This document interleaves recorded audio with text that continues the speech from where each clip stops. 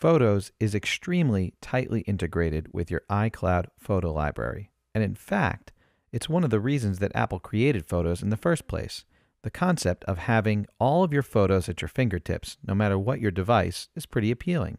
You don't have to worry about losing them, about backing them up. All of your devices have access to them, and they're stored in the cloud.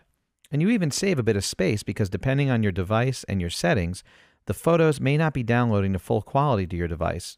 So you might be able to just download preview smaller versions to your phone to save space there, while the full quality ones are in the cloud and you can access them on your computer or any other device if you choose to download the full version.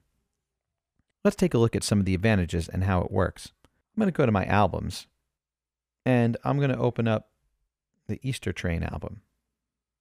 Now, let's say I go to a picture right here. There's Davis. And I'm going to make this picture a black and white picture.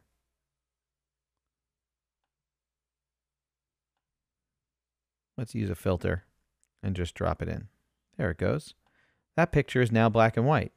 If I flip over to my iPad or iOS device and I'm looking through at the pictures, I see that picture is in color right now, but in a moment, as the change gets reflected in the cloud and to the device, there it goes.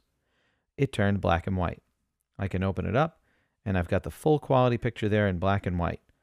And if I edit it, I can take the filter off and restore it back to its former self again. I'll just tap this revert button. And now I've got the color picture. And you'll see it instantly gets reflected back in the desktop app as well.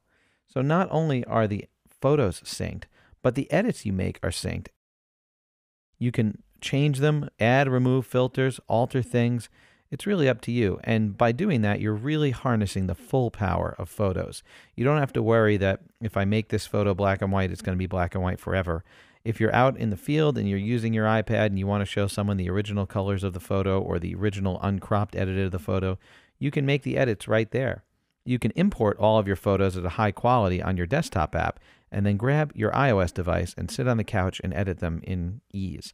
I've done that a bunch of times. I've gone on vacation, taken a bunch of shots that day, imported the full quality versions to the desktop app, and then grabbed my iPad, sit out on the couch, and done some leisurely edits on the iPad while I'm enjoying the evening.